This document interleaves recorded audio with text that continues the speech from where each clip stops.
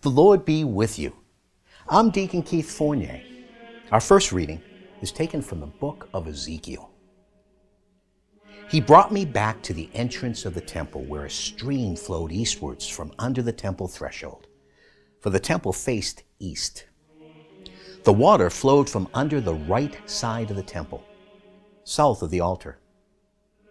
He took me out by the north gate and led me right round outside as far as the outer east gate, where the water flowed out on the right-hand side. The man went off to the east, holding his measuring line, and measured off 1,000 cubits. He then made me wade across the stream. The water reached my ankles. He measured off another 1,000 and made me wade across the stream again. The water reached my knees. He measured off another 1,000 and made me wade across the stream again. The water reached my waist. He measured off another 1,000. It was now a river which I could not cross. The stream had swollen and was now deep water, a river impossible to cross. He then said, "Do you see, Son of Man?" He then took me and brought me back to the bank on the river. Now, when I reached it, I saw an enormous number of trees on each bank of the river. He said, "This water flows east, down to the araw-araw and to the sea. And flowing into the sea, it makes its waters wholesome. Wherever the river flows, all living creatures teeming in it will live. Fish will be very plentiful, for wherever the water goes, it brings health, and life teems wherever the river flows. Along the river, on either bank, will grow every kind of fruit tree with leaves that never wither, and fruit that never fails. They will bear new fruit every month, because this water comes from the sanctuary. And their fruit will be good to eat, and the leaves medicinal." And our response is from Psalm 46. "So we shall not be afraid, though the earth be in turmoil, though mountains tumble into the depths of the sea, and its waters roar and seethe, and the mountains totter as it heaves.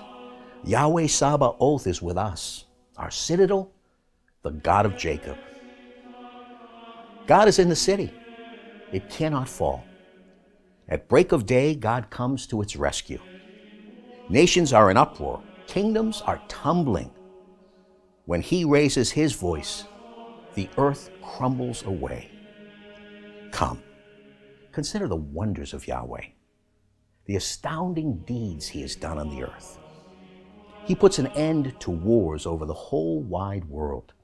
He breaks the bow. He snaps the spear. Shields he burns in the fire.